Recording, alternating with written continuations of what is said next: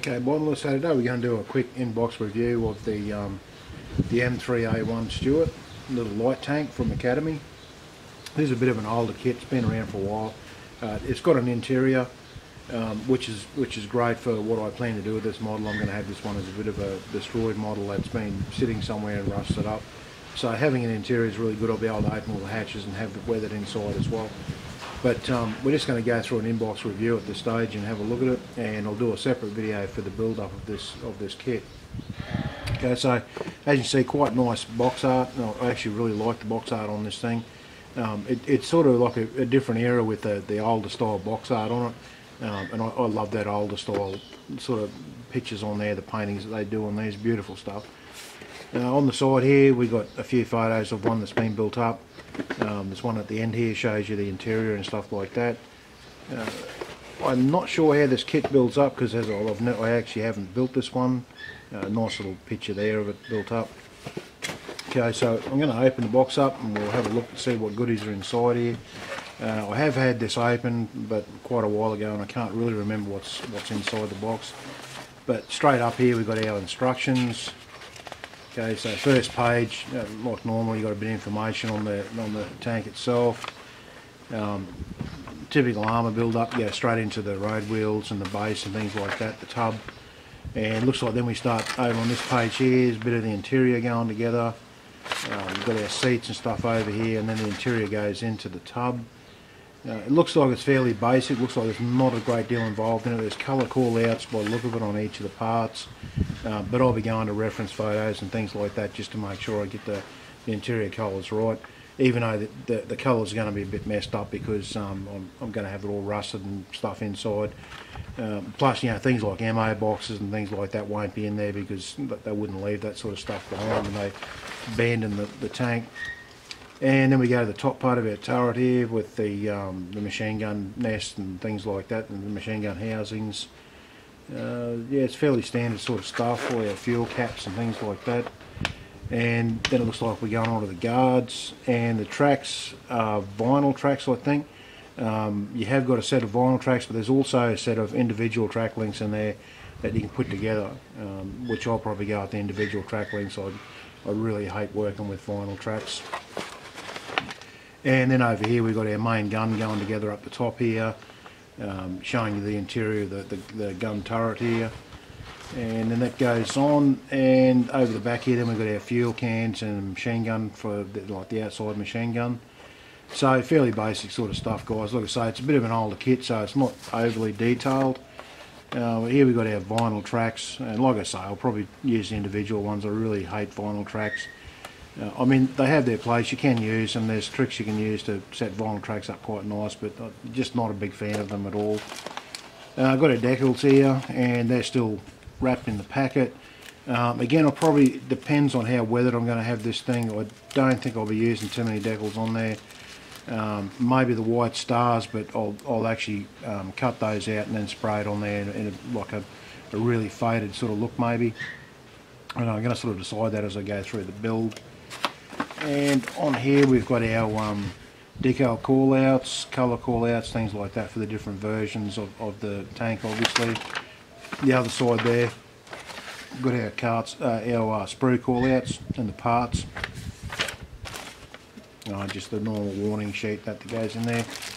Got our first baggie of goodies here. Looks like this is a bit of the outside stuff, toolboxes, things like that. We've got a few tools, machine gun. We've got a couple of bags here, handles, ammo crates, axe, things like that. So there's all the outdoor stuff. There's just looking at the mouldings on this, they look maybe a little bit thick, but I mean, this is you expect with an older kit. This has been around for a while, so obviously the mouldings are going to be a bit thicker than normal. But I can't see any flash or anything on them, and the parts seem to have some quite nice detail in them, especially for something that's a bit older like this. There's a wooden crate there, you can see it looks quite nice, it's got the wood grain into it and things like that. But yeah, it looks quite nice. I'm not sure what that is. Looks like a radio, maybe with all the dials and stuff on it up in here. I'm not sure if you can see that or not. Just wind this camera back out a bit, guys, so you can see a bit more of what I'm doing here. Okay, this bag here, we've got our road wheels. our sprockets. They look nicely moulded, no flash around those. One thing I'd see where the tips are, where you cut it off, there's a normal procedure. They put them on the tips, so you have to be careful cutting that off, cut it off right away from the tip so you don't take the tips off there. Yeah, everything looks quite nicely moulded though. All our suspension works there, some nice detail moulded into those. And then we have our individual tracks in this bag as well. And yeah, I can see what sort of tracks they are. I have worked with these. They're not the greatest tracks in the world to work with, guys, believe me, but they won't be too bad. There's these ones here, then there'll be other parts that join these together. So the thing with using these, the plastic pins that go on there are fairly, like they're not very tough, they're very fine. And when you're putting them together, you've got to be very careful, because if you've got to push too hard to get them on there, they'll break off and things like that. And they're not really workable. You do have to glue them together. So you sort of do that in one sitting on one side if you want sag and things like that. But I mean, they look nicely moulded and everything, but you know, they're a bit of an older individual track type thing. Here in these bags here, we've got our top part, and I can see some really nice detail on that actually, guys. It's what I might do, I'll take it out of the bag so I can give you a decent look at it.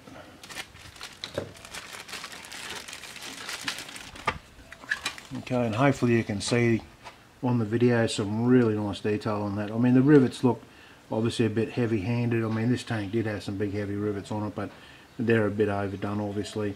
The engraved parts I can see down the front here, and that aren't too bad. I mean, they're still a little bit big, but I mean, like I say, it's a much older kit, and you know, the manufacturing wasn't the same back when they were doing these. But it's not too bad at all. All the detail seems to be on there. There's a tub, it's got the detail underneath as well. Down the sides here, we've got a nice rivet detail going on down in the sides here. But yeah, that doesn't look too bad at all, guys. I've seen much worse, put it that way. And this sprue here, we have, looks like this is the floor for the interior. There's a lot of the interior stuff. We've got our divider there, ammo, things like that. But that's all, again, it's got detail on it. I mean, it's not overly detailed, but it'll suffice for what we're doing with this thing here. Because like I say, it's going to be abandoned. Now these are clips I was saying that'll put the tracks together. They'll go onto those pins on the outside of those other tracks.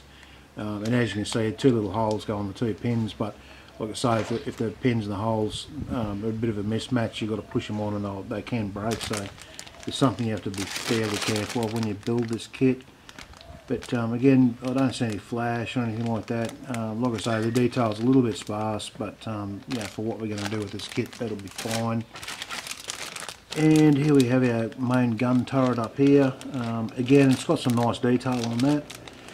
The rivets again look fairly big. They are fairly heavy-handed with those rivets. I can see a couple little weld seams, which the weld seams are quite nice around there, around the hatches. A bit more of the interior for your top turret. Some more handles there. Got our fuel drums here. Obviously the fuel drums go together separately. I'm not sure they're going to have the fuel drums on this thing. I think I'll have them off, or maybe I'll have one on there or something. But just looking around the turret here, the machine gun turret here, the main gun turret. It's got some nice cast effect on that, which is really nice actually. Got our guards there. But yeah, it all looks fairly nice, guys. And we've got a dead beetle in our box here, which I'll take out. Goodness knows how long that's been in there. But anyway, guys, it doesn't look like a bad kit. I'll do a separate video with the build-up of this kit, and you can watch that as I do it to see what the fit issues and things are with this thing, and just see how it turns out. So we've got the base together here with all the running gear on it, and as you can see, this is a very tiny little tank. Being a light tank, I suppose, I mean, you expect it to be fairly tiny, but if you put this next to like a Tiger or even a Sherman, I mean, this is a very tiny little piece of armour. But the fit is really good for a kit that is this old. The fit was actually superb for all the running gear and stuff like that. And as you can see, it's actually all working as well. I mean, it's not going to be working once I put the tracks on it, but if you want to put the rubber bands on it, you'll be able to actually have this thing moving if you want to go that way. But like I say, the fit is superb for an older kit, and so far, yeah, no problems at all. Everything's just gone together the way it should do. It's, dare I say, like building a Tamiya kit at this stage. Everything's just really working well, and it looks the part, looks very good. So the next step of it is I'm going to be doing all the interior parts, like all the, there's a radio already in there, but all the shell bays and things like that. And once I get all that in there, I'm going to actually paint the interior and start weathering the interior up to make it look like a rusted out, abandoned piece of machinery that's just been left somewhere for years and years. But anyway guys, look, I'll just turn the camera back on just to let you know that really good fit, really good kit so far. And I'll turn the camera back on at the next step. Okay, modelers, I just thought I'd quickly throw this in here. This is something I do on all my builds, but just in case people haven't seen my builds, something I do, especially with more complex kits, I label all the sprues. Now this one here, as you can see, is a C, and I'll put that bit of tape and a marking pen on all the sprues. That just helps you when you've got quite a few sprues. This one here's got, what, 7 sprues, but some of the Dragon kits may have, you know, dozens of sprues that you've got in the box. And it just helps you, like when you're looking for a part, like calls out for a C or a D or whatever, you can see those tags very easy compared to trying to look at the little labels on each sprue. It's a really good tip. I throw it in every video just in case people haven't seen any other videos that I've done. But just a quick tip guys, and I'll see you in the next part of the video. Okay modelers, so the model is all together now. I've just got a few odds and ends that have got to go on the outside of the tank, but I'm going to put those on last because I don't want fine pieces on there that I can knock off. And I still sort of got to decide what I want to have still on the tank. I mean, most of the tools and things like that would have been taken off and abandoned in the tank. They wouldn't have left too much on it. This thing's supposed to have been knocked out, abandoned, a few things taken off it during the war, and then it's just been forgotten about and just left to rust where it sits. So all I've done an undercoat just in a Tamiya grey. Then I went over it with the AK chipping colour, which I should have here somewhere. This guy here, okay, the AK chipping colour. This guy. Okay, now all I've done is airbrushed everything inside and out that I've got together with that colour.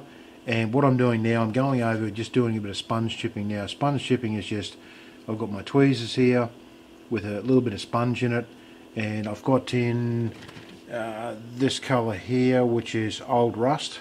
Okay, this one here, and you forgive my fingernails guys because I was hanging on to something when I sprayed it. And I've just got it in a little paint palette over here. I'm dipping it in there, getting most of it off, like the excess off. Now forgive me if I go a bit astray guys, because I'm doing this at a weird angle. I'm just going over and doing a bit of sponge chipping, and it's just random. It's sort of all over the place. Obviously the chairs are not going to rust because they're rubber, but I'm just going over in different places. Forgive me, I've just lost my sponge, but here we go. Okay, I'm just going over all this, and I'm going to do the same on the outside of the tank. Now what I'm going to do after this colour here, I'm going to go to a lighter colour rust, which is this guy here, which is the dark rust. I don't know why they call it dark, it's a very orangey looking colour. But I've got 5 different colour rust colours there, like the reddy different colours.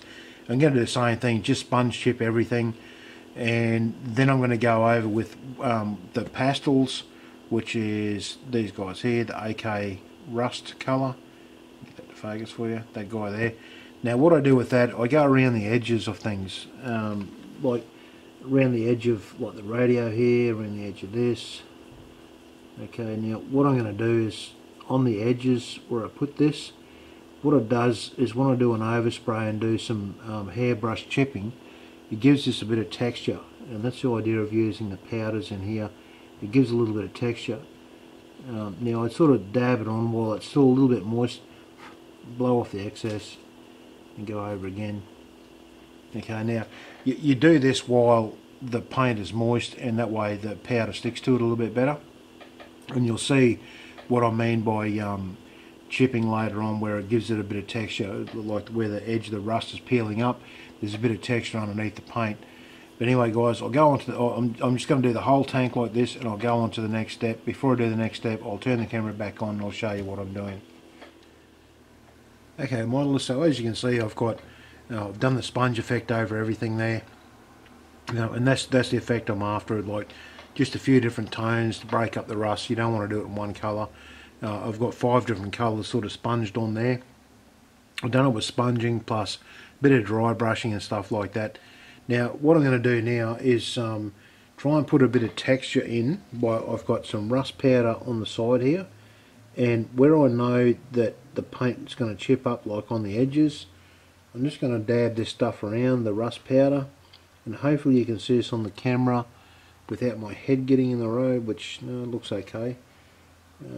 Just forgive me guys, I've got to try and concentrate because I'm on really...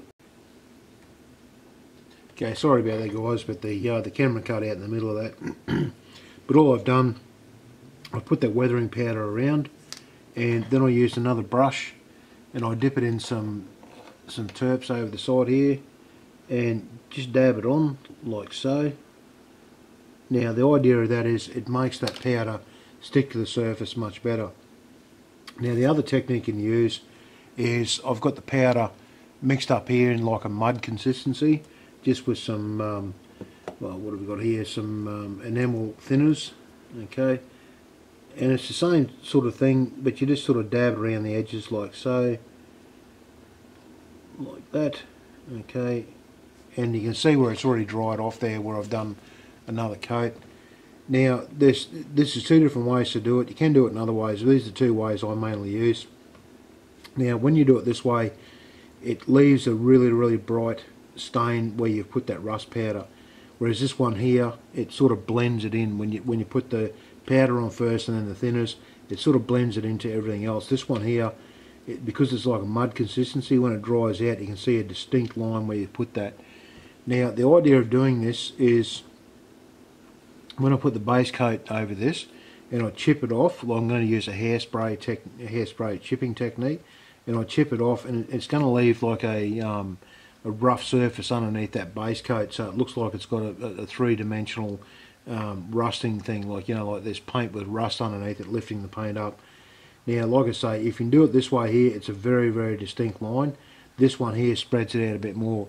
Now both have their uses. Like this one here, when it's dried out, you can use another brush and just sort of thin it out like so, okay, just sort of brush it around a little bit so you don't end up with that distinct line, okay. It will still have the same sort of effect, like it'll be a little bit lifted up where this is. That's a little bit wet there still, obviously, as you can see, but also what this will do is give like a streaking effect down the side. So where I use that technique is down the sides.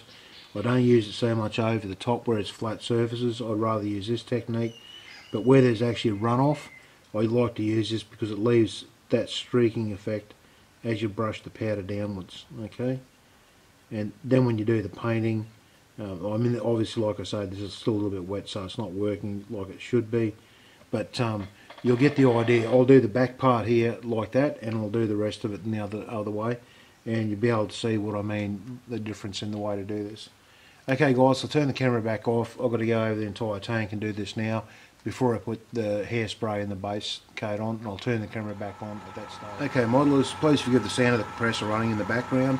I do need to have it on to do this next step, so hopefully you can hear me over the sound of the compressor.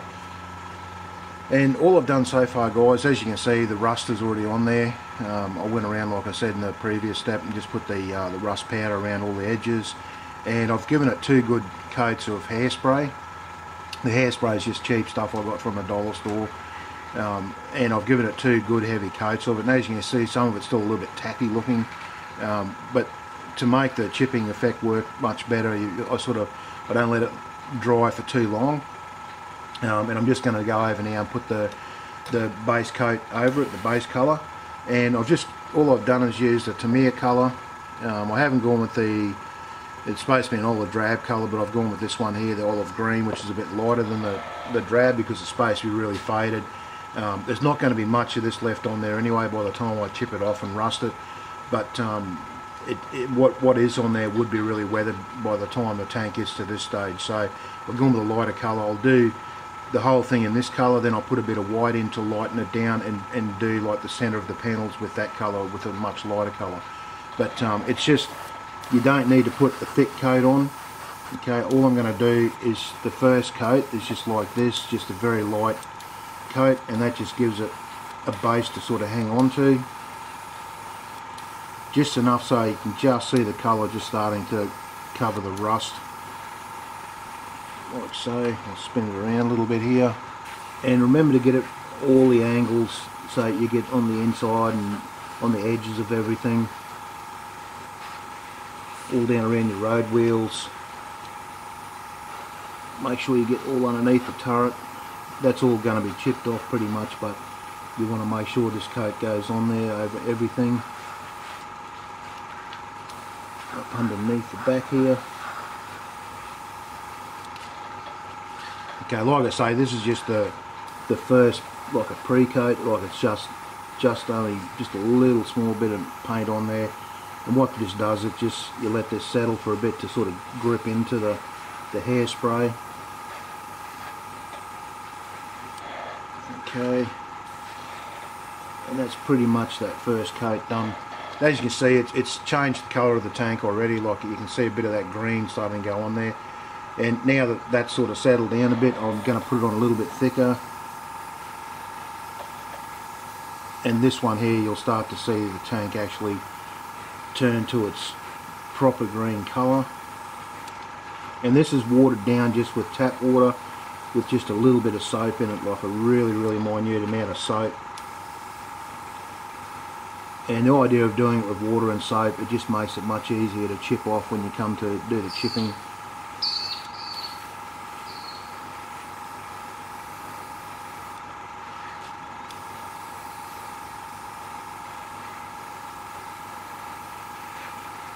As you can see, that's starting to change the colour of the tank now to a proper green colour.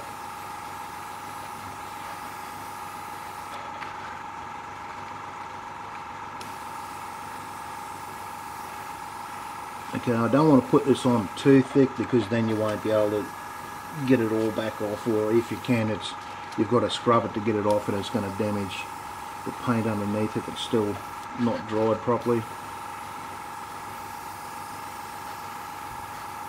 Like so. Now you can see the rough texture of the rust powder that's underneath that paint, and that's good because that's what you want to have, is that rust texture, like the rust is growing underneath the paint. So that's that one done.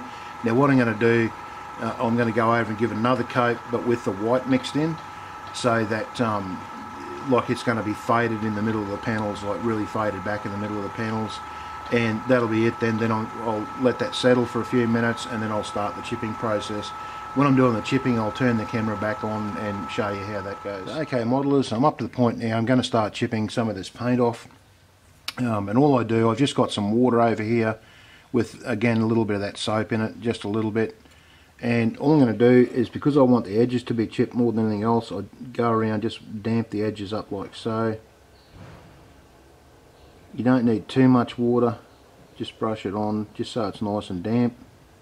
And you can see even while I'm brushing this water on, that's already starting to chip off there. And then I just go around and just start brushing over it, and you'll see it starting to lift off around them edges.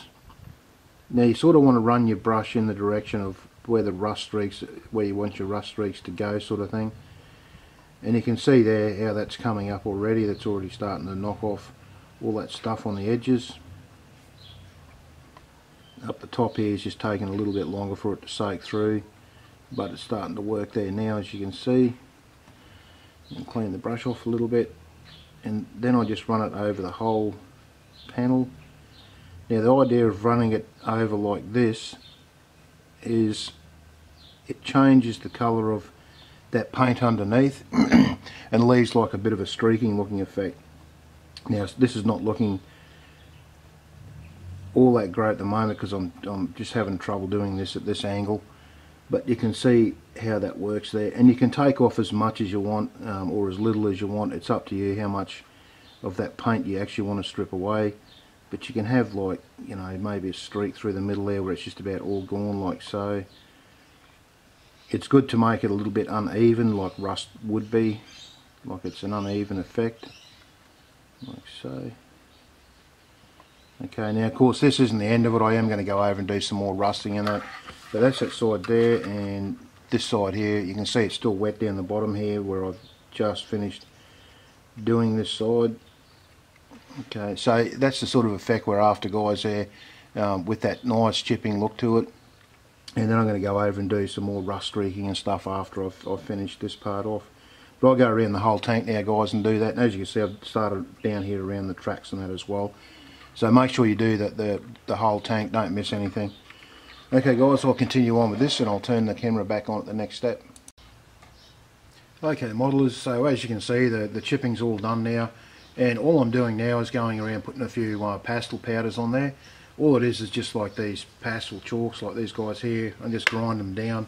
You can use rough sandpaper, or I just use a blade and scrape down the side. And I've just sort of broken a few colours up, as you can see there, like just different rust colours from dark through to a bright light sort of a colour. And all I'm doing is just using a small brush. I'll get him back out of the side here. I've got him on the side and can't reach it. There we go. Okay, it's just a small brush, and all I'm doing is going along where I want to put the rust, like so. Now the idea of this is it's going to give it a bit of texture as well as some more rust colour in there. So I'm putting the dark one on first, sort of push it in a little bit. Okay, then I get a bit of a brighter colour, mix in with it. Okay, like so. Just blow the excess off. And when I've done that, then I sort of brush downwards, and this is going to give it a rust streaking effect as well as I brush downwards. And as you can see, that just sort of brightens that rust up there along the back. I'm going to go around the whole model like that. When I finish that, I'll put a matte coat on, and then I'll do some more rust streaking, some heavier rust streaking down the sides and things like that. And if I need to touch up any of this rust area, I'll touch it up at that stage, because with the matte coat, the rust will stick on there a lot better. But yeah, it's just going around the whole thing and doing that. I'm going to do this one here without the tracks. The tracks are going to be all rusted up, but I'm going to have it sort of sunken into a display base. So it's been there so long, it's actually sunk into the dirt a bit. I'm going to make that base up probably the next few days. Hopefully I'll get time to do that. So hopefully I'll be able to take photos of it on the base. But if I run out of time, I'll just take photos of it the way it is at the moment. But you get the idea of how to rust up a vehicle then. Okay guys, I'll turn the camera back on at the next step. Okay modelers, so I finished up on this one now. I just built a very simple base. All I done is use some plaster to build up underneath. I sprinkled like sand and dust over that, and while it was still soft, I sunk the tank into it, so it looks like it sort of sunk into the dirt over the years. And that's pretty much all I'm going to do with it. I've just put a coat of flat over everything to sort of hold it down and keep the weathering powders held in place. And I'm quite happy with the way it come up. It does certainly look the part. I haven't done any more weathering since the last step as far as powders. I ain't done the same as what I was saying, just putting the dust around the edges and things like that. But a really nice little kit. It built up really nicely. The fit, there was no fit issues. Everything fitted beautifully. Yeah, I mean, I definitely recommend the kit. Whether you want to do this to it or build it up as a normal kit. The normal kit's obviously got a lot more on it. It's got tools and things like that, and there's big fuel drums on the back and toolboxes and different things. This one here is just basically so that it looks like it's been abandoned and just left there to rot basically. The reason I left the main barrel in is because, as you can see, the end of it here is all blown apart, like they destroyed the barrel. So it was no use to anyone. That wasn't worth stealing. All the machine guns have been removed from it. There's no ammo crates or anything on it or anything like that. The tracks are gone. Obviously they would have taken a lot of tracks, because tracks are something that kept wearing out, so they would have used them as spares. But everything else just got left there. But anyway guys, I'm going to take some still photos of this, and hopefully you really enjoyed this build and got a few things out of the rusting techniques that I used. There are different rusting techniques obviously, and I will be doing those on other builds, but to get the look I wanted on this, that worked out fairly well. So anyway guys, hope you enjoyed the video, and thanks for watching, and I'll see you in the next video.